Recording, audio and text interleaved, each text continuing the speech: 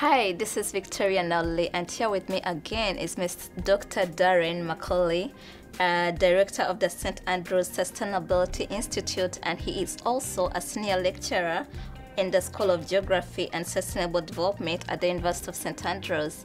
In the previous video, we discussed about fossil fuels and energy justice. And in this video, we want to focus on alternative fuels, that is renewables, and how is it connected to energy justice. But before we start, I'd like Dr. McCauley to introduce himself again. Sure. Well, thank you very much for inviting me back to discuss further these issues that we raised in the first video. So indeed, I would like to hopefully raise some of the experiences I've had on a number of different projects, both in the global south and global north. And I would like to obviously focus here much more on the development of alternative energies rather than the fossil fuels that we covered in the previous video. All right, thank you very much. Yeah. So what is the connection? What should be, okay, you can give us a brief overview of alternative fuels and how is it connected to energy justice? Yes. But before we even go into that, I would like to mention that in the previous videos I did with Professor Heffron, we discussed in detail the meaning of energy justice, but maybe for our viewers who don't know what energy justice means, you can just tell them briefly, and then you can go to the connection between energy justice and alternative fuels. Happy to. So energy justice is effectively trying to get society to think about the application of human rights across the entire energy system. So whenever we think about extraction all the way through to waste and consumption, we're thinking at each stage of that process, to what extent can we make our policies, our responses to energy challenges more ethical and more just.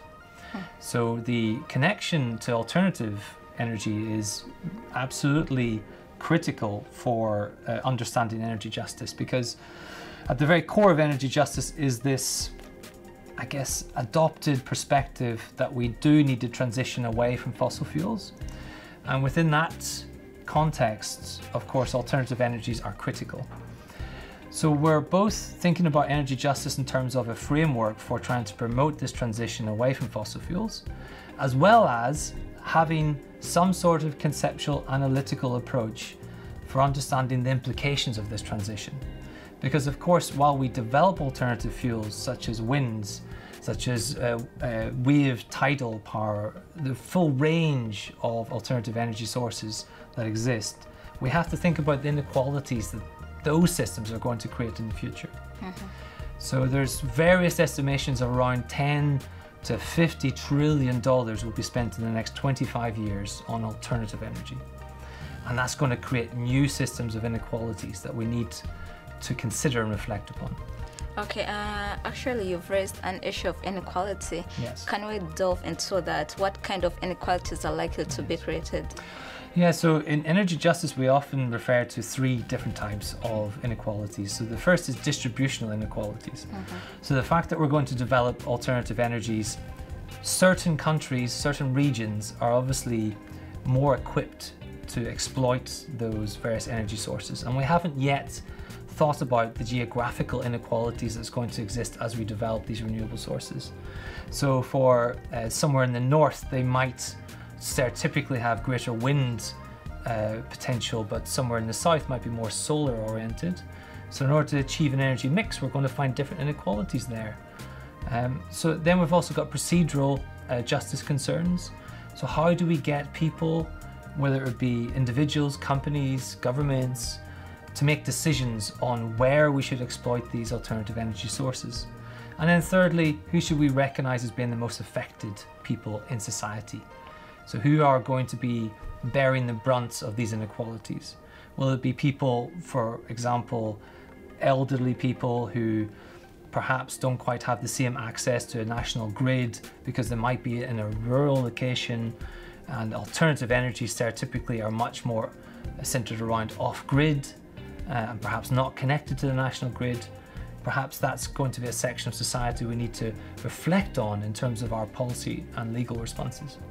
All right, thank you very much. And what should be the way forward when it comes to energy justice and fossil and alternative fuels? Yes. Yeah, I think the way forward is to embrace the fact that we are going to have this major investment in alternative energies. And it's not going to be one energy source. It's going to be a multiplication of energy sources. But the critical aspect here, that is the very heart of alternative energy, is finding storage solutions. Because one of the problems with alternative energies is, of course, the intermittency of that source.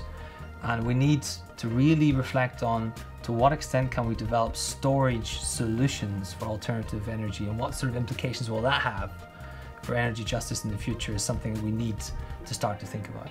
All right, thank you very much, Darren. Thank you. That marks the end of our second video on alternative fuels and energy justice. In the next video, we shall talk about energy justice from a geographical perspective. Stay tuned.